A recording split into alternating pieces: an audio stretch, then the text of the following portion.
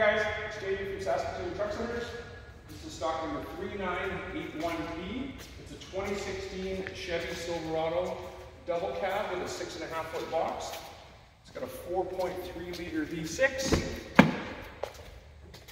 This one is relatively loaded. The double cab doesn't replace the extended cab for Chevy, so it's not a full crew cab in the back, but the doors still open like conventional doors.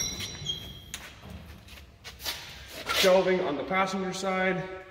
Tires are in really nice shape. Overall, the truck's really nice. There's no big rock chips or anything inside of the fender wells. There's a ladder rack on top and a tow package back here. They're wired for a 7-pin or for a 4-pin. The inside of the back, there is a shelf at the front, and the floor is nice and clean in there. You can put a bed slider in there if you like. Again, shelving on the driver's side.